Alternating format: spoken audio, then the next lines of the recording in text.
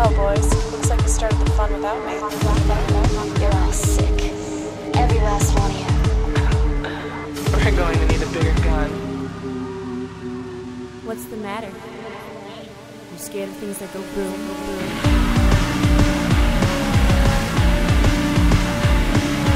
Give me one goddamn reason why I shouldn't blow your goddamn brains all over that goddamn wall. My name is Eric, and I'm here today with Michael, and we have two films that this is kind of a hard one because I don't want to say anything mean. Two films with British voiceover. Okay, all right, great, done deal. I guess it's films that let's say they best represent the very things they are stealing from. Great. Does that sound? I love it. That's right. a great premise. First of all, what are the movies, and then what are they doing? We're gonna do Doomsday and Equilibrium, and we're gonna talk about how they borrow. How about homage? They pay homage to other films that other people may accuse them of stealing from. A lot of people ask the question, especially of these two movies: is it okay to steal this much from other sources? You know, when we were pairing this up, I always think in my mind of Doomsday as a movie that that is very directly taking things, from other movies. And Equilibrium, a movie that takes from less things. Maybe it takes a little. They take about the same amount, right? Pretty much. They're both directly stealing. Yeah, maybe not movies, sources. but they're definitely stealing. Right. And so, people ask if it's okay to borrow this much. And so I think these movies actually answer that question. I think you can watch these two movies, and this is great for the people who follow along with our show and they watch the movies before they listen. Would you change anything about these movies? Would you rather they didn't steal from the source? Would you rather they didn't exist? I don't think you would. Yep. I think you want these movies to exist. I think it's good that they do. And so we're just going to give them a complete pass on what they're stealing, but we're going to talk about that a bit. Yeah, we're going to spoil them too. Yeah, so we'll talk about some of the source material, not a whole lot. But we're going to talk about the entire content of the movie, start to finish. And in doing that, we're probably going to spoil the endings and heavy plot stuff. So if you haven't seen the movie yet, you can use the chapters to, we'll do Doomsday first, and you can skip over Doomsday and go to Equilibrium. And you know what? Once you get to that point, if you haven't seen Equilibrium, skip to the end of the show, and we're doing another weird thing next week. Yeah, watching 2 movies next week. Hooray for odd movie selection. So this is the position we're in, as usual on the show. I'm sick again. Yeah, always sick. And as we were watching Doomsday, in fact, we had to watch Doomsday and then come back a couple days later and finish Equilibrium because I just couldn't. I don't even remember anything that happened on the day that we watched Doomsday. So I'm just going to let you take the lead on this because you've seen Doomsday about 5,000 times. Yeah, 5 or 6. I've seen it twice, and I think my memory is hazy of both occurrences. Mm-hmm. This is also great because maybe you'll talk a bit more and people forget that I'm sick. Yeah. And that'll be good too. That's not a bad plan. All right, tell me about Doomsday. All right, so Doomsday is a Neil Marshall film. Mm. We covered Neil Marshall, 3 times? 2 other times. Right. Well, there was Dog Soldiers. And The Descent. And Doomsday was his 3rd film. And the last of the D films. The last of the D films. So we've covered Neil Marshall probably more than we really need to keep doing. But I fucking love this guy. So he's part of what we've discerned as the Splat Pack, which is a group of directors that aren't afraid to get down and dirty and bloody. What were the shows particularly where we highlighted the Splat Pack stuff? Well, we talked about Alex Aja when we did P2 and The Hills Have Eyes. Sure. And that was not a double feature. Right. Those were two separate films. Right. And then we also did Neil Marshall with Dog Soldiers and The Descent, Eli Roth back when we did Hostel and Cabin Fever. Before the term Splat Pack was even on our show. Right. I have a feeling we might have covered it a bit when we talked about Inside for some reason. I don't remember. It seems about right to do that. So we won't really heavily go into the Splat Pack stuff. Right. I kind of forget that Neil Marshall is part of that. Yeah. Because while The Descent was kind of bloody, kind of gory, definitely a horror film. Mm-hmm. And Dog Soldiers would fall into horror too. Doomsday, for some reason, just strikes me more as action than horror. Well, the thing about Doomsday is that there's a lot of, and this is kind of the crux of the entire show today, is that there's a lot of homage and genre there's lines blurred in the genre field. Yeah. But I think most importantly to note is the homage factor. And the 2 films that I can definitely say Doomsday draws from is Escape from New York and Mad Max. Sure, I see both of those. We've covered Escape from New York on the show. We paired that with Religulous, I believe. That or Expelled. It was one of the two. And Doomsday is down to protagonist with eye patch, quarantine zone with the shitty computer and synthesizer you're right. It's score. Pretty much the same thing. Right? It's a great setup, and and fortunately, the film is aware that it's borrowing from Escape from New York. It's not trying to hide the fact that there's a similar... There's no shame in it. Exactly. And that's what makes it work. That's what makes showing the shitty DAT screen with green boats okay. Yeah. With helicopter noises and single John Carpenter synthesizer notes. Well, and the eye patch, too. I mean, they sort of elevate that. There's a reason for it. You know, it's not just Snake Plissken has an eye patch. Right. But now the eye patch is a piece of interesting technology that can Bionic be eye. Used throughout the film. Yeah, and the film also dabbles in... The film also does a medieval thing. Sure. And there's the... Wow, were you going to use a more subtle term like dabbles? I can't believe... There's horses. It definitely... There's no dabbling. There's no dabbling in that. Do you know there was a castle. scene cut out of this movie of one of the modern day helicopters attacking the castle? Yeah, I did know that. That's amazing. Yeah. And the other thing, there's like the epidemic side story, which is kind of the bookends of the film. It's what's going on, but it's never what's happening. Yeah, it's the cause for the bulk of the film. Right. And I think the part of the film that appeals to me most is the final roadsploitation scene. Sure. But the thing that I really like about Doomsday, and borrowing from the roadsploitation scene, is that it does all the exploitation shit in a 2008 package. Yeah. It's all kind of surrounded by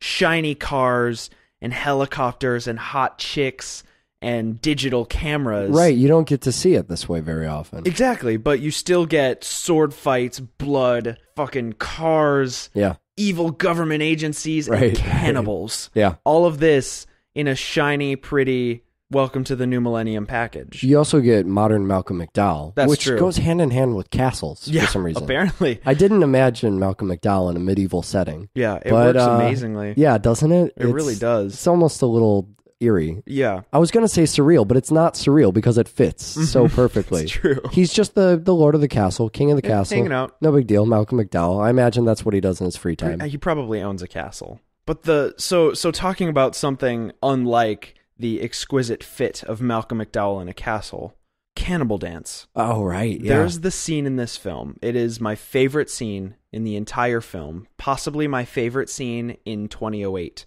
Is the scene I call the Cannibal Dance. That was not a good year for dance movies. So. That's true. I believe that was Step Up 2. I don't actually have any idea what happened in 2008. Can we talk about Eden for a second? Yes. That's Rona Mitra? Yeah. This was really confusing to me when I saw the original trailer for Doomsday. This was another one of my birthday movies. Yes, it was. Right? These miraculous movies that come out on my birthday every year for some bizarre reason. So we went and saw this in, I guess, the first week of April. And going into this, I didn't know that it wasn't... Kate Beckinsale. Kate Beckinsale of course, the Underworld movies. Or every once in a while in the trailer, kind of looks like Evangeline Lilly, who was in Lost. And very bizarre, but Rona's popped up in a lot of stuff since this. I think Doomsday was... I mean, I don't know enough about her career to say it was a breakout movie for her or anything. But I get the feeling a lot of people didn't know about her before she was the, action heroine here. Yeah, and she's awesome. She does a great job. But you were talking about Cannibal Dance, I think. Right. So there's this scene where after Eden gets captured, her and her captain, who's played by Sean Pertwee, who we will see in Equilibrium. We certainly will. He gets eaten. This is a scene where he gets devoured by a bunch of hungry, angry biker cannibals at a rock show. This is in one of Neil Marshall's monumental hybrids of CG and actual practical effects, where he sort of creates the practical effects and then CGs them into the picture. I was reading an interview with him probably a couple weeks ago now. He was talking about how he was a big fan of what I guess is the Ridley Scott school of thought. He was always crediting Ridley Scott. We talked about a little bit when we talked about Alien, when we did the Alien and Predator movies. The bastard Killapalooza that was. And Ridley had said, if you can shoot it in the frame, if you can get it there in physicality on the set, always do that because it'll hold up over time. Something we have constantly noticed in movies we've done before. The Jurassic Park Lawnmower Man show. Right, that wonderful show. So this is something that Neil Marshall is constantly trying to do in his films, and something Doomsday is a remarkable example of. they have an actual castle. Mm-hmm. They have, and we talked about it when we did Small Soldiers, the flaming tennis ball scene. How wonderful that is, just knowing that someone played flaming tennis ball. It's great watching this roadsploitation scene or these castle scenes. That's actually a guy on a horse. Yeah. That's actually, they have these stupid fucking buses that the set people decorated, that the prop department did, and this fancy shiny car, and they're really doing this stuff, and that just gives me so much joy for whatever perverse reason. Right, and the cannibal scene, and they're really cooking and eating him alive. Well, this whole scene is prefaced. The reason it's called the cannibal dance scene in my brain is because the whole scene is prefaced by a kind of pep rally.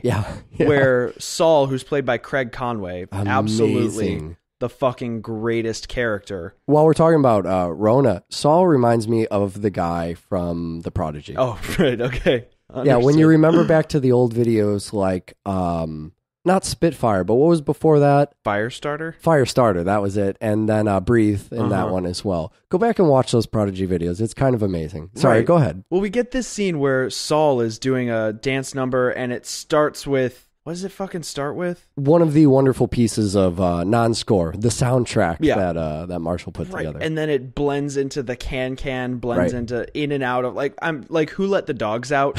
I'm sure would probably have popped in there eventually had there been enough time. Right. But he's just rolling with it. He's the most charismatic cannibal king that there could ever be. And he has this speech that I love, that he's talking about how Cain has led them all to believe in falsities, and now they're gonna eat a guy. Medium fucking rare. I've got dinner for you. Yeah, as if that somehow there's a connection there. That makes some sort of sense. So they lower the poor captain into the flames and frisbee paper plates into the crowd. So of degrading. Angry cannibals. That's just, insult to injury, right? Yeah. You're just flinging, not even real dinnerware, paper plates. Yeah.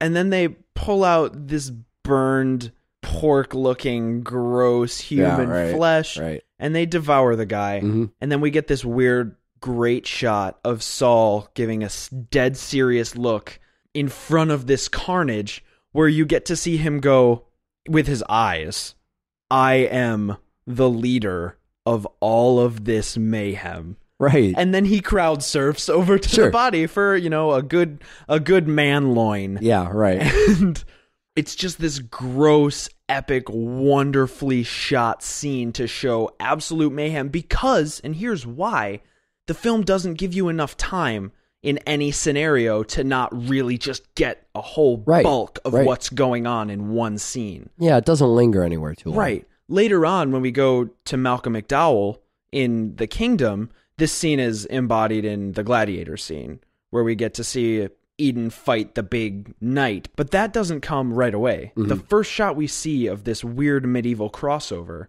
is when they're in the forest and there's a rumble and, oh, look out, here comes the executioner. Yeah. And you're thinking, okay, over the hill's going to come some big fucking cannibal looking... Yeah, you're used to seeing that at this point. Club-wielding dude. Well, and you have to think about, all right, so you've just been in what's a 20-minute section of the movie or something that feels like that. That ends with a face punch. Right. That is so good, by the way. That scene, the train or whatever is leaving. It's the period to the end of... It is. That's the end of Cannibals. Yeah, he's mad, and he just gets enraged and punches the guy. It's such a wonderful moment. It's the best part of the film for me. I just love that part. Normally in a movie, you could use some trickery to make someone like Saul seem like a badass in that small period of time, so that the actor wouldn't even really have to do most of the job because he's the leader of this big event, the cannibal dance, all the stuff that's going on. So whatever craziness happens there, you will attribute to this one man. And this one man could be William H. Macy. It doesn't matter. As long as you're attributing it to one guy, you think, oh, well, that guy's a crazy motherfucker.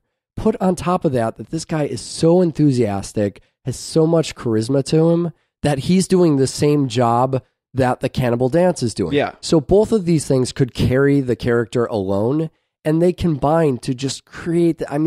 I can't remember ever seeing anything quite like this guy. Yeah. It seems as if they must have had some kind of spittle grill on the camera for all the scenes he was in. He's oozing. He's quite literally dripping in every scene, just eyeliner and a mix of eyeliner and enthusiasm, I guess. So we move out of that, and we feel like even though we got the the exclamation point, the punch period at the end of the cannibalism, you don't believe that it's over. Right. You're now in the Lord of the Rings sweeping mountainous, helicopter shots. Well, it's the same kind of shooting that Neil Marshall did for Centurion. Right, yet somehow I'm still expecting cannibals. Right. I still just think they're going to come out of the woods. One thing you're not expecting is a gigantic man on a gigantic armored horse to come galloping over the hill. Oh, and it's so perfect. And you get this slow motion, iconic fucking shot of Eden standing there holding a gun and this horse braying over her. And the shot is just from below and there's sunlight through the trees.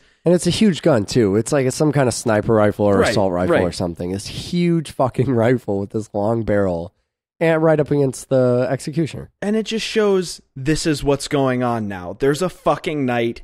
Deal with it. Yeah, embrace this part. We're doing something else now. It's telling the audience to try to keep up with the movie. Right. It's instead of going and easing into, oh, here are some poor people. Oh, they look remarkably like peasants from we're in medieval fucking times, bitch. Right, you don't start at the castle gate and ease your way in. So we get brought into Malcolm McDowell's medieval time, and if you're wondering where the castle comes from, it's just a castle, and it's got a gift shop. Yep. There's a gift shop in the castle.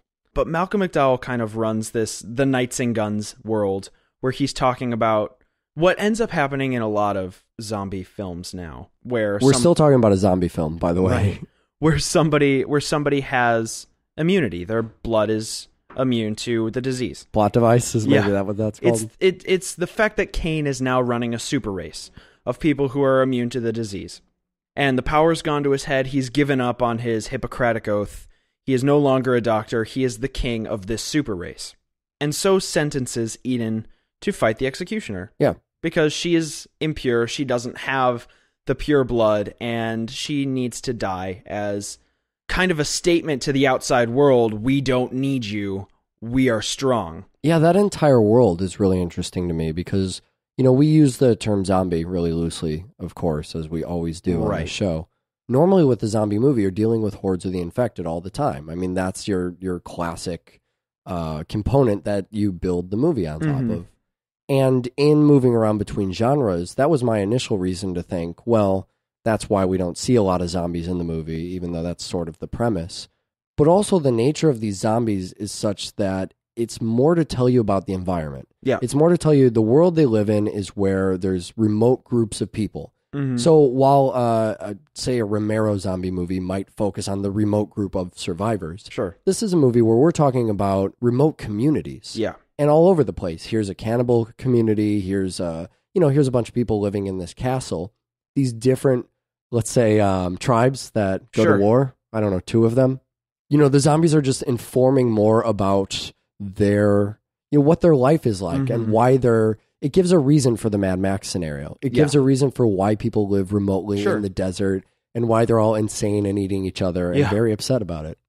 So there's this scene where Eden's fighting the executioner. And, I mean, the scene's great. The fight choreography is wonderful, and it's bloody as fuck. This scene's a really good example when I give a blanket statement, a generic statement, to say Rona is really good in this movie. Isn't it fun to watch her, whatever. When you see a scene like this, it's a great example of where she's carrying, we have a guy in a suit. We don't know who this guy is. We don't care about this guy. Sure, he's a monster. Yeah, he is a monster, and so we're following our Pliskin-esque protagonist who we have to actually give a shit about, who we have to want to see be a badass and overcome the, odd kinky bondage situation she's been positioned in earlier in the movie. And so a scene like this wouldn't work unless she was pretty awesome at what she does, which she happens to be. Right. She kicks the shit out of this executioner. She spikes his head in. Mm-hmm. This scene accentuates 2 things I love about Neil Marshall. One, when someone dies, they're fucking dead. Yeah. In a Neil Marshall film, if someone flips off their motorcycle, they don't hit the ground and you think, oh, they might be hurt. Their neck breaks, you hear it, and you know that fucker that's the end of that guy's brutality life. For every single individual kill. Yeah, it's just, when someone dies. It's Neil the Marshall, next, right? That's what it's got to be. It's just really, the next snapping. The other thing that this scene does, and this is where I kind of have a side conversation that we need to have. Mm-hmm. She ends this scene, she kills this executioner, and then has a quippy one line like, oh, what a rough day. Yeah. So we have this thing that Neil Marshall likes to do where everybody's kind of, especially in Doomsday, it happens in all of his films, where an insane amount of action is taking place and people are like, oh, you look like you're having a bad day. Everybody's quipping one lines like, this isn't that bad. Yeah. Do you think Neil Marshall is too cheeky the way I think Joss Whedon is too fucking hip? Oh, I see what you're saying. I like the verbiage there, the across the pond verbiage of cheeky. That's good. It's very fitting. Yeah. And I wonder if the way you've positioned that question doesn't lead me to the answer just because I like the phrase. I'm sorry. The use of the phrase cheeky there. I didn't mean to bait you with my chosen vocabulary. You know, it kind of reminds me of when we talked about Dead Alive. Yeah. And not understanding what's coincidentally more across the pond humor. It's certainly something that I can see now that you've said that. Yeah. But again, to go back to what we were talking about way at the beginning of the show, I wouldn't trade that. You know what I mean? That's part of that classical signature. Just in the same way that I could wish Joss Whedon didn't have as much quipping in his stuff, right? And as much of the really hip dialogue, because I could show it to people more. Then every time Joss Whedon came out with something, I could throw that at you and say, "Look how brilliant this is!" Right? And you wouldn't have an artificial barrier that we always have to work past. But I don't know, what does that look like without the signature? You know what I mean? Yeah. Is it better, or is it just more dull, more like everything else? I think it probably I think you need that. Yeah, I think you're even totally if right. you don't like it, yep, that's too fucking bad. That's part of the signature. Otherwise, it's just more bland, and you might not even know about it. It might not ever separate itself. I feel like you're absolutely correct there. Neil Marshall might just be another guy making pretty good action films, and not action films that have that certain, that certain something else that makes certain us awareness, cover them. Really, yeah.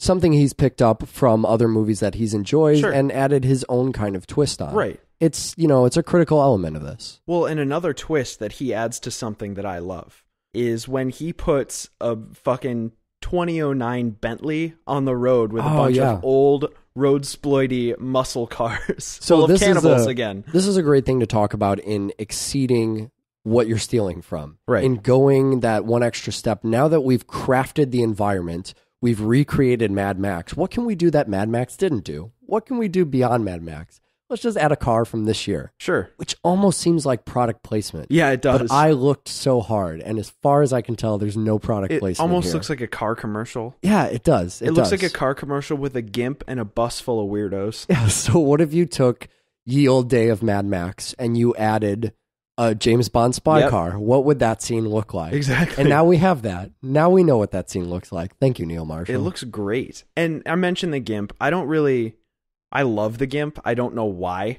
Isn't that how it always is? I like that the last thing that anybody... That's what every group of friends needs, really. You have like a sarcastic guy and an endearing girl next door, and then the GIMP. Yeah. So add that to your group of friends. But I think my favorite thing about this scene, aside from the fact that Saul is just persistent as fuck hanging off of that car. Yeah, right. Is that in the very beginning when she drives that cop car off the cliff, Neil Marshall goes, and it's possible that he doesn't know this, he's not acknowledging this. Neil Marshall, in my head, is going, cars don't explode when they hit the ground. Right. I've seen Mythbusters. I'm a big fan. Yeah. But I get the weird British announcer and not the American guy that's a lot less egregious. So I'm going to land it in a pool of water and make it splash like it's a fucking explosion. Right. Because then you still get the same feeling that the car has exploded, but it's just a splash.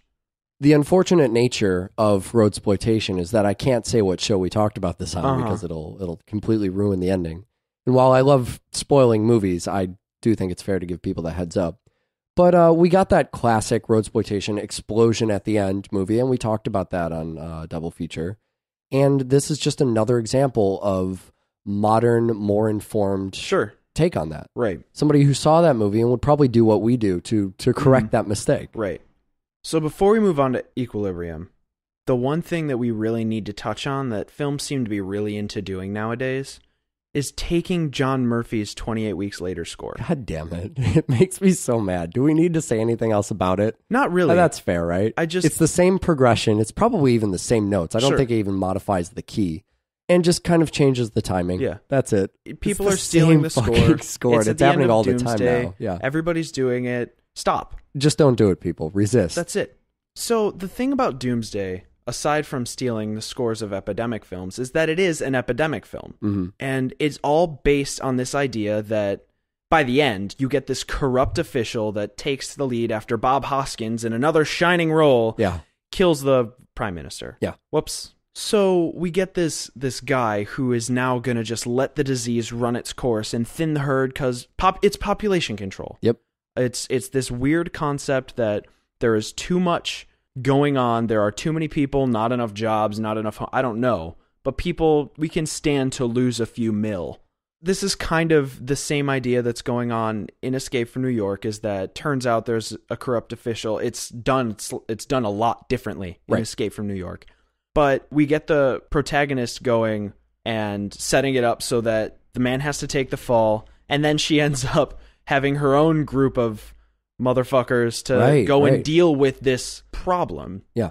You have this idea of power spinning out of control and turning into weird population controlling. And I mean, I don't know, like, it's clearly very, very, very wrong, but I guess I understand the sentiment. This is what always blew my mind about the population control idea. Yeah. And the there's too many people on planet Earth, but there's not too many people on planet Earth. Yeah. We don't have an overpopulation issue. Humanity will sort it out. Yeah. It's such a cynical perspective to think that we have, it's almost ironic because the very problem creates the solution, right? Yeah. So we have so many people on planet Earth that we don't have enough people to come up with a solution to the problem of so many people on planet Earth. As we've progressed as a civilization, we've consistently gotten smarter, and we've had more people that we will look back on, as geniuses, as really phenomenal thinkers of their time, as creative people and as engineers, the Norman Borlaugs of the world, who can solve the population problems like starvation. That's one of the problems that so-called overpopulation creates, is we have so many people. How are we going to feed them all? There's not enough food on planet Earth. There's not enough fertile soil. Thankfully, in this ever-growing number of people on planet Earth, we have an ever-growing number of smart brains who can come up with solutions. The cynical people who think overpopulation is a problem seem to not trust in human ingenuity. Right. I just want to officially sign myself up on the other side of that line. Yeah. I think as we grow as a civilization, we will also have more smart individuals who can come up with solutions to these problems. The other side of that is that if a government is thinning its population, it's losing power. Right. There's less people. When you have a giant mass of people, then you need a lot more organization for that entire mass to resist you. If there are 3 people in your populace and you're the leader, there's 4 people total, you're the leader over 3 people. Right. And so if 2 of the 3 people say, you know what, I think that leader's kind of a dick, let's overthrow him, it's really easy. They're always going to outnumber you unless there's just one other person. So that's not the question. But now there's a vast majority, and that only needed 2 people. And if we increase this experiment out to 100 people, to 1,000 people, to 1,000,000 people, with the larger number of people, the more difficult it probably becomes to overthrow the government. The easier control the government has over a populace. Sure. So I don't really understand this idea that keeps cropping up of evil government wants to thin the herd. They lose tax money. They lose number of people whose incomes they are stealing from to greater grow their own government organization. The whole idea just seems completely fallacious to me. I should specify that when I said I understood the sentiment, I didn't mean of the guy. I meant of the film. Right. In this could be something that a government would do. Yeah. Which, I mean, I think the whole idea is to paint that man as the most evil, bad guy who it's simple. Flies it's gunships in. And for Doomsday, we don't have time to show you why this man is evil. He's thinning the herd. Isn't that a bad thing to do? Exactly. It's weird to end on that idea of kind of totalitarianism and then just bring that straight up in Equilibrium. And already we're getting, Equilibrium just starts. We get the Sean Pertwee voiceover. Yeah. Already creating an excellent tie between the 2 movies. But that also marks the beginning of 1984. Yes. We're just starting already. It doesn't waste any fucking time. We're doing 1984 already. And then right after that, we have the scene that's so much, it's the 2-minute hate scene, right? It just strikes me so much of that. But all right, so in the movie Equilibrium, we have a couple things that are pretty notable outside of the overall theme we're talking about today. We have Sean Bean playing a hero. We do. Which is an awesome, he is the icon of the movie. He's the reason that this change kind of starts. And to make him an iconic hero, a tragic figure, after his giant wave of 90s films where he was the shady betrayer, he was the villain. And dies all the fucking time. Just so great for him. What I also love about the scene where he dies, he gets shot through a book. Also sets the mood for how subtle Equilibrium is going to be. Shoots him through the book, which also makes a shattering glass sound because everything in the movie makes a shattering glass Everything's sound. made of glass. Shoots him through a book made of glass. And then right in, after he dies, walks Taye Diggs. As if Taye Diggs, his only role as super cop from the future was to follow around our cleric. Sure. And wait for him to kill his partner and then step up and say, oh, I'm right here. It's kind of like partners are in the cans. Like when you go to 7-Eleven and there's a bunch of tea cans and you pull one out and then the next one just slides right up. That's how partners are. Thank you. Emily Watson's in the film and beautiful and amazing and charming and doesn't have enough screen time.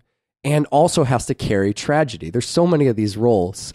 I mean, Emily Watson, Sean Bean, the puppy, that have to carry these scenes of great tragedy that mean something so that we can get back to these other points of the movie. And one other person that we have to mention because he shows up randomly and will probably never get the time he deserves in movies or on double feature is William Fichtner. Right. This guy shows up every time this fucking happens. He shows up in a movie. He has, like a lot of these other actors, very little screen time. But this is universal for pretty much every movie he's in. Everything I've seen him in, for sure. To think about, I know one we came up with just off the top of our heads was The Dark Knight, because that's a pretty recent one. And he's the bank guy in the Gotham City bank manager. The opening scene. And when you see him in these movies, he has these little roles that he shines so much in that you feel as if the movie should actually be about him. Right. That he has a whole 2-hour backstory that we didn't see. Sure. It's almost as if whenever William Fichtner shows up in a film, you're watching the film, you're along for the ride in Equilibrium, Ultraviolet, Dark Knight, The Amateurs, anything, and he shows up and you go, oh, I was watching this movie, but I didn't realize this was just an episode in that guy's miniseries. Right. You realize he is the important part of whatever you're watching. And this is kind of, some of the side characters have their own lives, but really, this is the main guy. We start to think, man, we're following the cleric. We're watching a spin-off. The cleric is the boring action star, the mundane part. It's this guy who's leading the underground, who has 20 minutes in the film. Sure. He's the important guy. You mentioned Ultraviolet. This is directed by Kurt Wimmer. Kurt's only done, a couple movies that he's directed. He writes quite a bit. But he also did Ultraviolet, and before Equilibrium, he did One Tough Bastard. And so Kurt is the man bringing together all of these different elements. And you'll see some of these things pop up in his other stuff. A little bit of the gun kata stuff we'll get to kind of shows up in Ultraviolet as well. Really the only tie between those two movies. It's things like this, having an entire art form, gun kata, that makes the movie seem as if it has way more action than it does. Yeah, the thing about Equilibrium is it's always billed as this great action movie that does things no one's ever done before. Right, sci-fi action adventure. There are 3 scenes where people fight. The rest, maybe 4. The rest of the film is these medium close-ups from underneath all the actors that make them look like towering behemoths. Right. And with insane gravity, they just talk to each other. And there's nothing wrong with that. That's great for the movie because you get to discuss all these ideas. And that's at its heart what the movie is. The other 30% of the film are suspicious looks from Taye Diggs. Really? Only 30%? I'm going easy on it. I'm going to say 40 to 60 is suspicious looks from Taye Diggs. Well, okay, so one of these scenes, the first scene, and this is really one of my favorites, it's that opening blackout scene. This is a really good example of using a lot of trickery for having such a low budget to create the feeling of more action. We have the entire frame goes black. You sit there it's pretty ballsy. I mean, it's a good amount of time. It feels like a couple minutes. It's obviously not, but you're sitting there longer than the audience is comfortable for just having complete black. The point in a theater where people start talking to their friends. Right. And then we get some whispers, a lot of really great audio, the great audio that'll carry through the rest of the movie. And then just brief bursts, almost strobe effects of, the flash from the barrel lighting up the scene. Doesn't cost a lot, looks really showy, looks really awesome, and it's pretty creative too. Yeah. So I guess while I'm giving the movie credit for being creative, this would be a good time to talk about everything it's ripping off, right? Yeah, I think so. You have these themes of, the totalitarian thing is really big. It's a giant, massive government who has complete control over everybody. They've sedated everybody. The idea is to take these little bits of totalitarianism, of World War II themes, of Hitler, of Stalin, and to bring that stuff, even the fucking Berlin architecture, to bring that into a futuristic setting and amplify it. And to say, or I guess not even so much to amplify it in this. You really can't amplify World War II, can you? No, I think that was a pretty big deal. But to make it different, to twist it in a way where a modern audience doesn't seem like, oh, we're just revisiting World War II. Right. We get those really, really heavy overtones, but it allows us to reconsider the ideas in sort of a different format. We have a different take on that. These were ideas, of course, that were already reconsidered when Ray Bradbury did Fahrenheit 451. Yeah. Both, actually, oddly, these are both things from the 50s. I think that was 51, and then, George Orwell's 1984 was 1948, 1949. That sounds about right. And we never really got, up until the point of Equilibrium at the very least, great productions of these. And these are both, two of really my favorites. Outside of the Ayn Rand stuff I'm always going on and on about. Especially 1984. I just love 1984. Orwell's great. Animal Farm, too, man. Neither of these books ever had their starring moment in cinema. Yeah. There was, Fahrenheit 451 had a movie made in the 60s. I don't know if you ever saw that. I think I saw it in brevity. I don't think I saw the Oscar, whole thing. Oscar Werner and Julie Christie.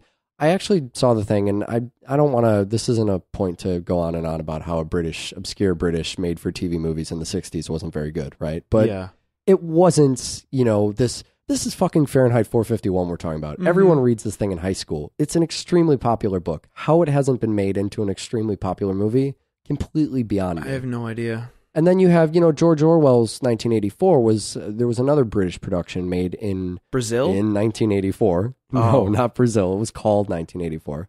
And I'll admit I haven't seen it. It's possible that it's extremely amazing. It's probably not. Best to default on the negative. Thanks. I would have heard about it. You know what I mean? If a good film comes out in 1984 about 1984 called 1984 and it's the only movie that's ever come out based on the book, it would be no secret. I like this. This is I completely follow you on that one.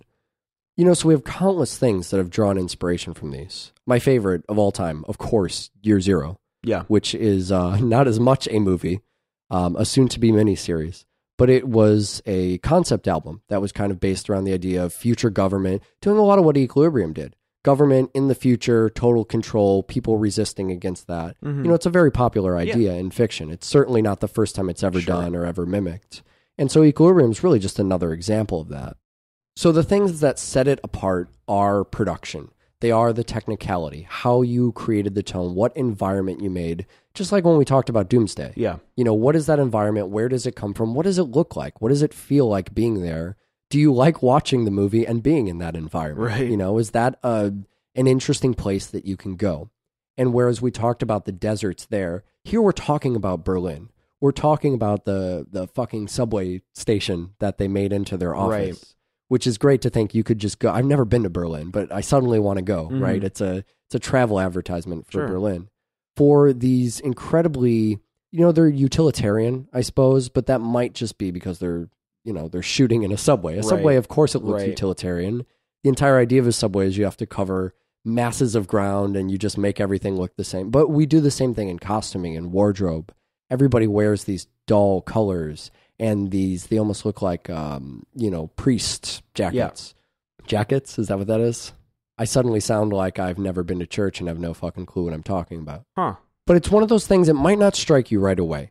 And maybe you don't even think back to Equilibrium as a movie that has a lot of set dressing, because it is a low-budget movie. It has that kind of minimalistic, the same thing that a movie like maybe THX had, where it was very cheaply made, and so that also leads to the minimalism, the utilitarian look of it. But especially if you've just seen it, maybe for the show or whatever, consider how much of the tone of the movie is kind of owed to that. Yeah. How much different this would feel if there were people with bright colors, or if people just went around their normal busy days shopping, rather than just walking in straight lines. Like they're endlessly going nowhere. You never see anyone go anywhere in this movie. They go to subway stations. Why do they go to fucking subway stations? They go to their offices, which are also in subway stations. Yeah.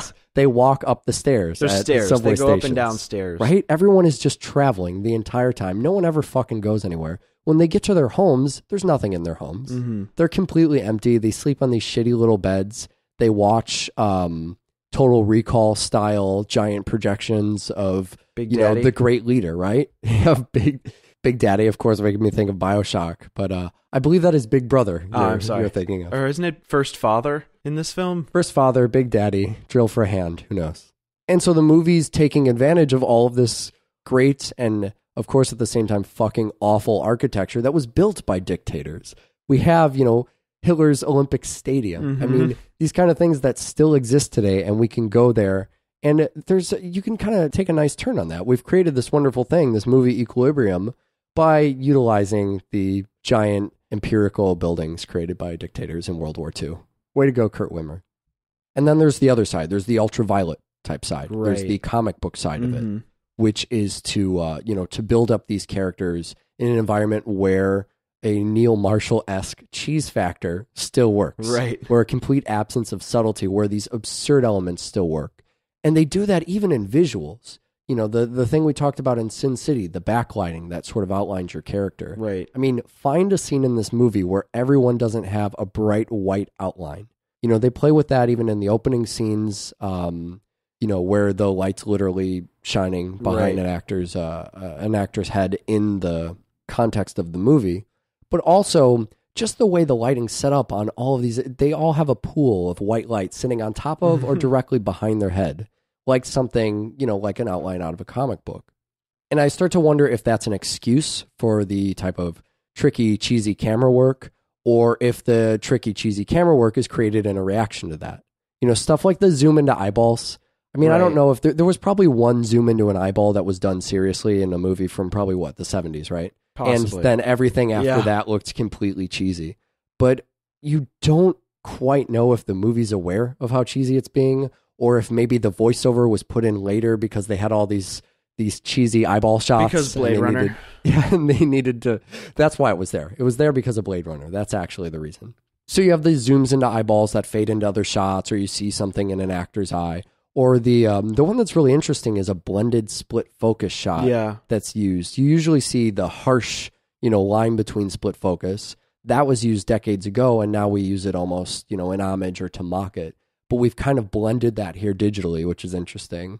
Or the one that probably stands out the most is where they show that frame of the gun right after it's been fired. Mm-hmm. And it looks like the gun has been fired straight, but the camera cocks at a 45-degree angle to show you that, in fact, the gun has been fired up in the air. And then it kind of pans out to show you that, to reveal the entire context of the frame. And while I mock it for being cheesy, that's actually a pretty clever gimmick. Yeah. We're always complaining about these meat cart kind of gimmicks. Where movies will do the same trick that's been used for years and years and years. And so we want to pull off the same dumb move here. We want to make it look like, oh, he shot her. Doesn't that change everything? And we can't actually have that character die at this moment. So we want to give the audience that feeling. We don't actually want to, suck it up and kill our female lead already. So instead, we show the gun from a strange angle, and we kind of tilt it. We lie about the angle of the gun. Right, and that's creative, and I think that should be applauded. I agree. So we're talking about the gun stuff so much. We should probably just talk about gun kata, right? Because everyone wants to know about it. That's something that you remember from this movie. Yeah. The idea is what? The ninja projection trajectory of the movie wanted with Angelina Jolie whip bullets around. Also, Mythbusters proved that doesn't quite work. So this is beautiful. Let me set up this picture for you. So Kurt Wimmer crafted this idea of, people sort of dancing as they're firing bullets at each other. Mm-hmm. He crafted this in his backyard. He talks about this on the commentary on the DVD about waiting for the neighbors to leave and make sure nobody's at home. Can you just imagine Kurt Wimmer probably in his pajamas at, 3 a.m, doing ballet in his backyard, making noises. What is this? Motion. It's a finger bang is what it is. What do you call this? Handgun. With his hand in the shape of a gun. It's as absurd as half the shit that goes on in this movie. But I guess his idea of doing that was when you look at the evolution, the natural progression of the gun fights in cinema, you have that Hong Kong style that added the second gun. And now people are firing 2 guns. And that's something interesting and new we can do, before just having the 1 gun. Now we can have guns blazing with handguns. We don't need giant rifles for that. We can use handguns and you look like a badass. And so Hong Kong pioneered this and used it for a long time, and then the U.S. stole it. We added our own unique take later where people would turn their gun to the...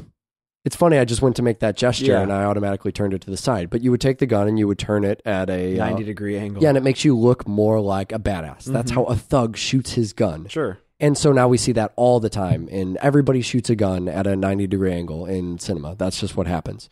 And he talked about how there were no great developments in gunfighting after that. Yeah. Once we figured out we could rotate the gun, that was it. That's as much as we progressed. So he decided that, he wanted to do something new and something innovative. How would people shoot guns in the future? And so he created this idea of gun kata, which is funny, and I don't even know if he realizes that he's sort of combining what we think of, maybe not necessarily as Hong Kong styles of movies, but when you look at the old exploitation stuff, the kung fu stuff. Yeah, it looks like kung fu with guns. Well, and more importantly, it fucking sounds like kung fu. Yeah, it does. There are so many limb swinging sounds. It's you're watching a kung fu movie at that point. It's ridiculous.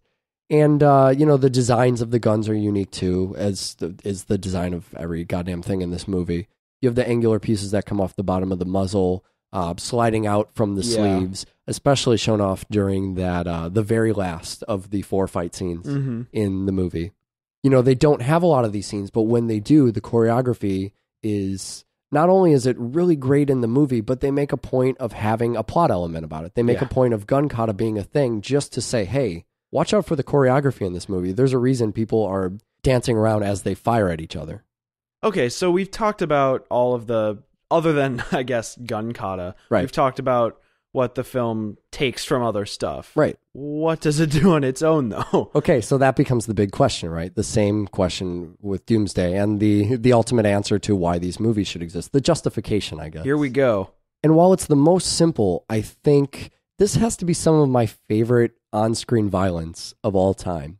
I joked about the breaking glass sound showing up all the time. But you'll notice that they go out of their way to make sure there's glass in all of the action scenes. Even when there's a fucking firing squad. Yeah. Why do you put a firing squad in front of a giant glass? Why is that glass window even there in a basement of some warehouse somewhere? It doesn't even make sense to be there.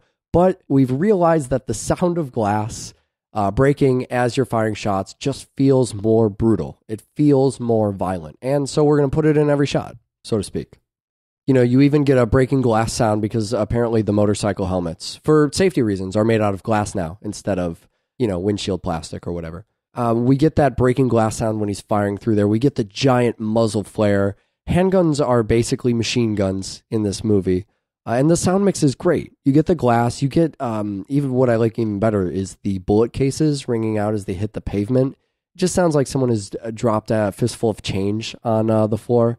And then occasionally there are those sprays of red blood mist. Yeah. You break someone's arm and you can just tell they're on the set, or maybe in post they're going, oh, fuck, there's no glass or shooting involved in that. What are we going to... There's actually karate instead of firing guns. That's something in regards to gun kata we didn't see coming. How do we make that feel more violent? And so limbs just spray blood through the suit. So, I mean, it's definitely not subtle. Yeah. But what I do love, and I know I keep hammering it home on all these movies we do, but it's serious. It's not subtle. It's always serious. And that to me is comedic. And I know sometimes I find things comedic on the show that aren't intended to be comedic. But let me just lay this out for you for a second. We have this puppy scene, right? I mean, this is such complete exploitation.